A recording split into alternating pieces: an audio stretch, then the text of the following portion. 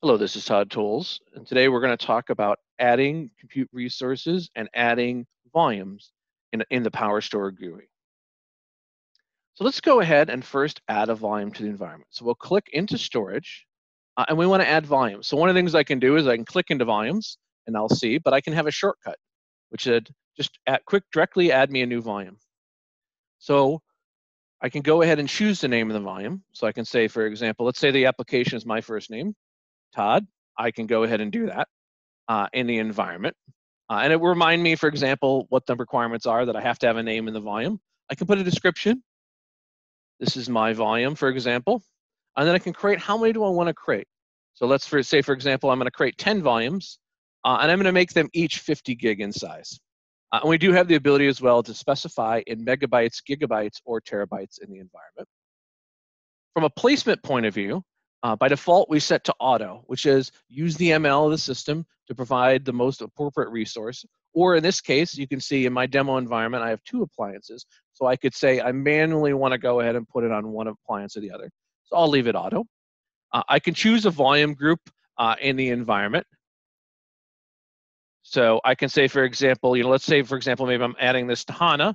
So I can go ahead and go to HANA. One of the things it tells you about the environment, right? It tells you, is it right order consistent? Is there a protection policy? Where is it located? Because it will then associate it with that particular appliance. And then what are other volumes in the environment? So in this case, I'm going to uncheck it because I'm just going to go ahead and not associate it to a volume group in this case.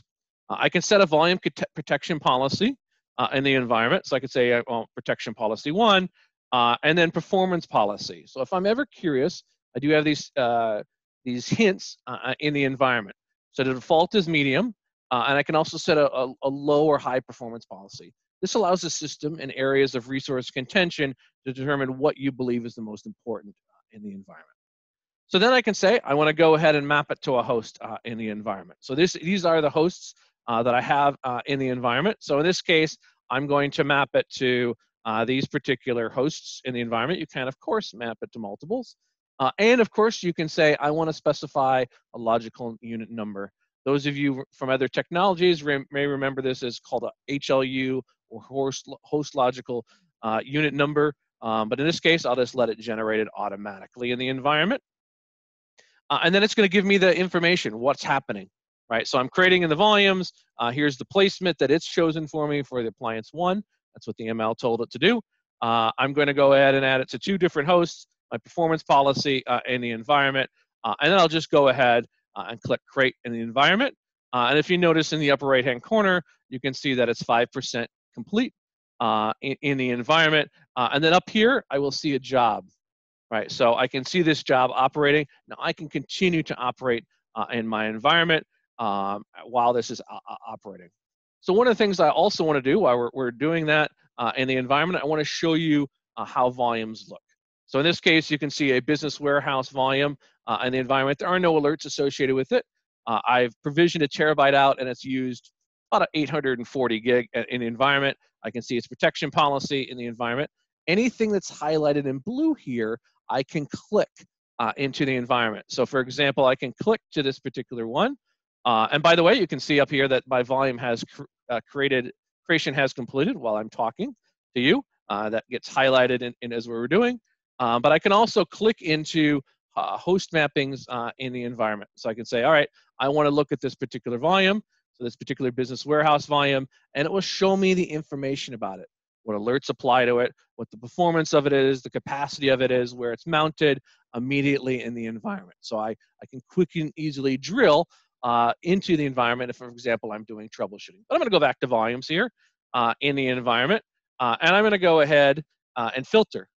Right. So one of the things I can do is filter. What do I want to use in the environment? So I can say, for example, I'm going to filter into Todd, and I can say, here's the volumes I created in the environment. And you can see I've mapped them to 2 different hosts in the environment, what its protection policy is, and it's very easy to do. So now let's go ahead and talk about how I would add a host. So in hosts are all about compute resources. So I'm going to add a host in the environment. So you can see I had some hosts already configured in here. So in this case, in my example earlier, I used the 2 ESX servers. We can, of course, support voice, fiber channel, and iSCSI in the environment.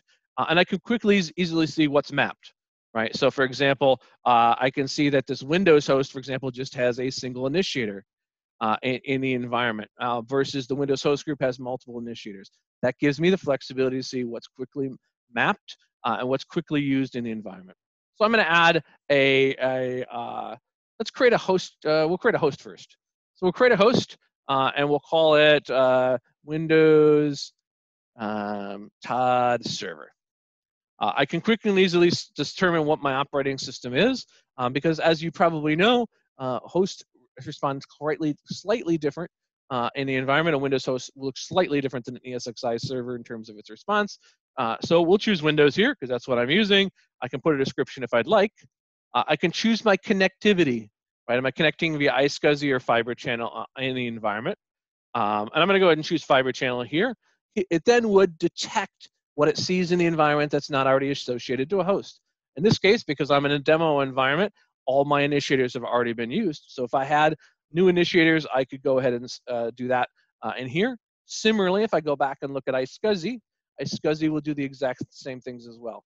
So it'll automatically use discovery to go ahead and look for new initiators, or I can manually add an initiator in the environment. But I'm going to go ahead and cancel this because I've showed you the process of which we're doing. We can also say, I want to add a host group in the environment.